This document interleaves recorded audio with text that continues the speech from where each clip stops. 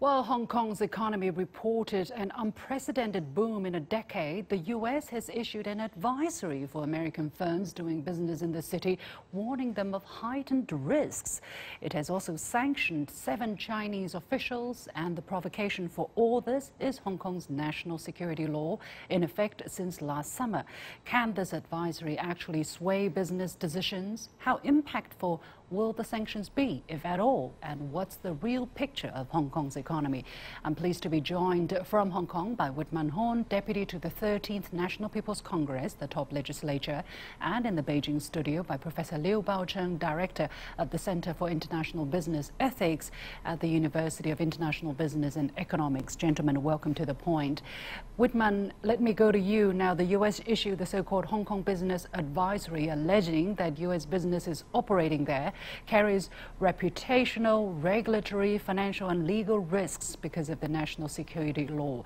What goals do you think the U.S. want to achieve through issuing such an advisory?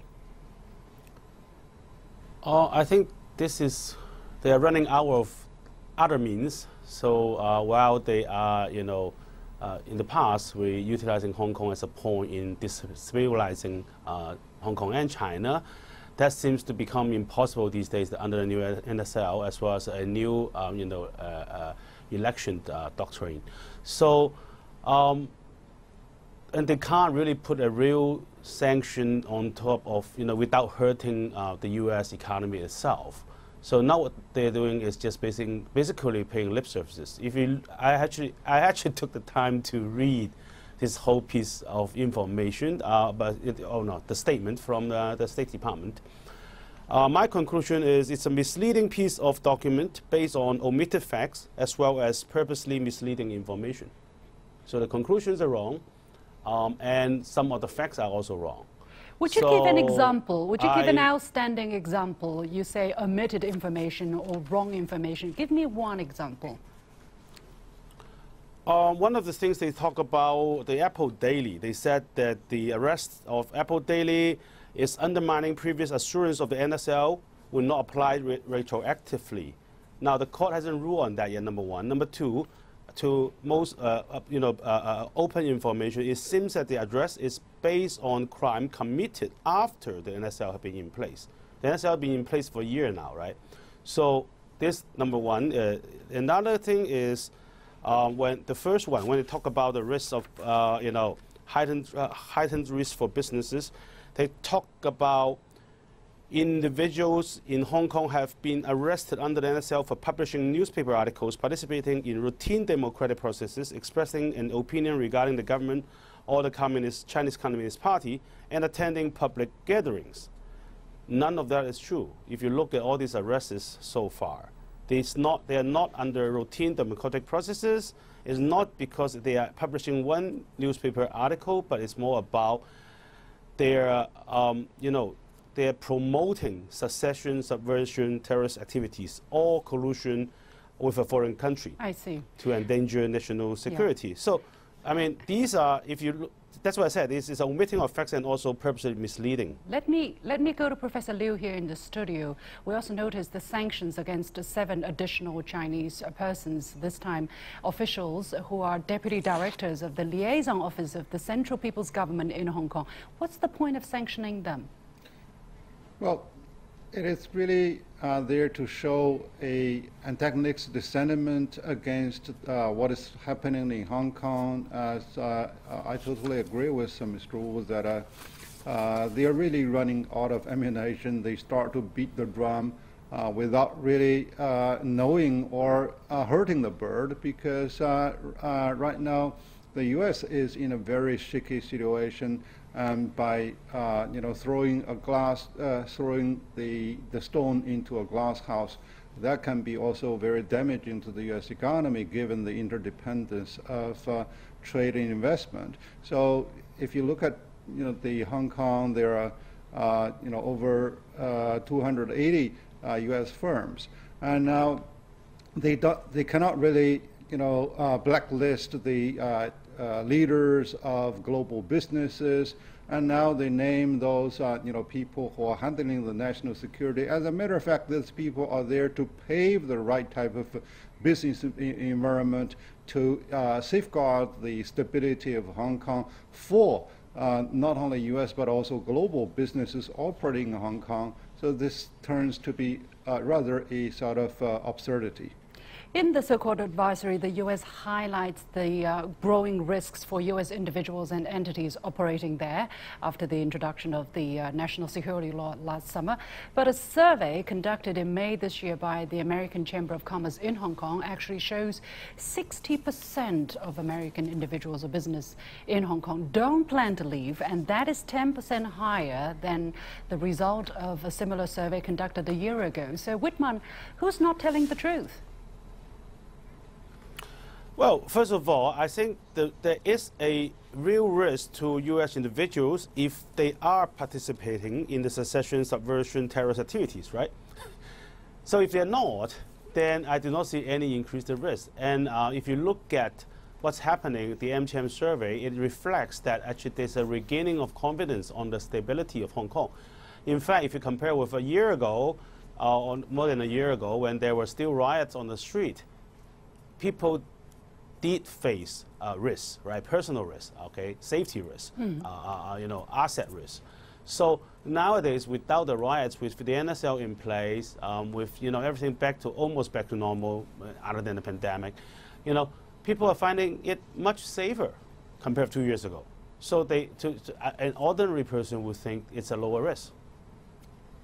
In response to the U.S. advisory, the AmCham in Hong Kong says in a statement, Hong Kong remains a critical and vibrant facilitator of trade and financial flow between the East and West. And actually, in the same statement, AmCham announced or disclosed that it has just purchased a new site in central Hong Kong for networking.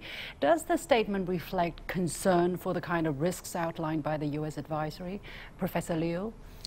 Well, it's not only the AmCham that is really offering the right type of opinion because they are there, they have a large number of companies that are operating in Hong Kong, so therefore they are really telling the true picture instead of people sitting in the White House or in the Pentagon. Who are really commenting over their fantasy because you do see that some of them have never been to China, has never been even to the Oriental world. So, businesses, they are really in direct and daily contact with the operating environment, with the legal enforcement, and etc. So they are really telling the true picture on the ground. So it is really more trustworthy. The other issue is that if you look at the most recent report issued by IMD, is that the global competitiveness of Hong Kong ranking in the world has not really changed substantially, only because of the interruption of the pandemic, that there has been certain lowering. But in terms of the business environment stability, in terms of the government efficiency, and also in terms of the commitment to judicial justice, and they are still ranking very high. So, from another perspective, that if the foreign companies, particularly the U.S. companies, are encouraged or even are coerced to leave Hong Kong, where should they end up? So, given the U.S., actually they have been kicking those companies away, and now, when many other places are still looming with pandemic, they are not really comparable to the operating environment in Hong Kong, and particularly now, if you say, okay, the Hong Kong is now under tougher rule of mainland China, but now, mainland China's business environment remains intact and also remains even more attractive to global businesses right. nowadays. So logically, it doesn't make a lot of sense to blame Hong Kong. Of course. The former U.S. Consul General in Hong Kong, Kurt Tong, said in a recent article published on Foreign Affairs that Western countries' bark has been worse than their bite, referring to the series of previous moves taken by the U.S. and its allies. For instance, the U.S. put sanctions on Hong Kong before, and it has actually enacted a so-called Hong Kong Autonomy Act in 2020. And those moves seem not to have achieved the kind of effects that the U.S. wanted to achieve. Professor Liu, how come the U.S. does not see that, what they have tried are not working and they're going down the same road, it seems? Well, it is very difficult really to foresee, what is really the end goal of the U.S. policy towards Hong Kong and towards even mainland China. It's a matter of discontent with what is going on in China, with what is going on in the regions where China has a sort of influence. And now, Hong Kong is a totally different issue. Actually, Hong Kong is part of China, and it is operating under the commitment of one country, two system, but also the Chinese government has the responsibility to safeguard the national security and also the the social stability in Hong Kong. So the mainland China or Beijing is doing the right type of job. So what really can that allude to is it's a set of sort of antagonistic sentiment expression. So therefore, you really do not see a very clear goal, and also a very clear roadmap where they are really leading to. It's just shame China, or painting a cartoon picture over China so that the Western countries can be misled. So now, actually, in today's a global society, everything that is taking place not only in Hong Kong or even in Xinjiang is highly transparent to the world, and the truth cannot really be shrouded by by certain cartoon pictures that the U.S. is really painting. Yeah. Well, finally, despite everything that it hasn't been able to achieve, it does triggered a very strong response from China. For instance, a statement from the Ministry of Foreign Affairs says that if the U.S. is bent on continuing such tricks, China will play along every step of the way until the very end. So to wrap up, Witman, was it the U.S.'s goal to upset China, escalate tensions maybe? Where do you see things going? I honestly do not know. I mean, there was some, at the beginning of the change of the regime, the administration in the U.S., people were, having wishful thinking that maybe the Biden administration will do it differently, and there may be expression of goodwill at the initial stage. But we certainly find out that is not true.